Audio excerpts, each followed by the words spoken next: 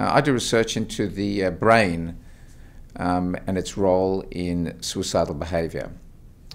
It may seem counterintuitive at first. Most people think of suicidal behaviour as a reaction to things that happen in people's lives. And there is a role for psychiatric illness in over 90% of suicides.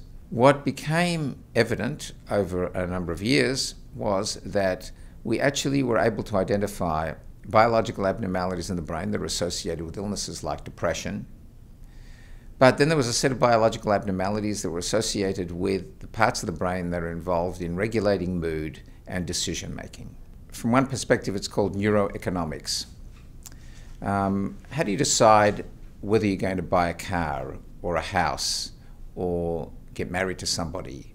And then the really important decisions, like are you going to live or die when you're feeling very depressed, suicidal, hopeless, and see no future?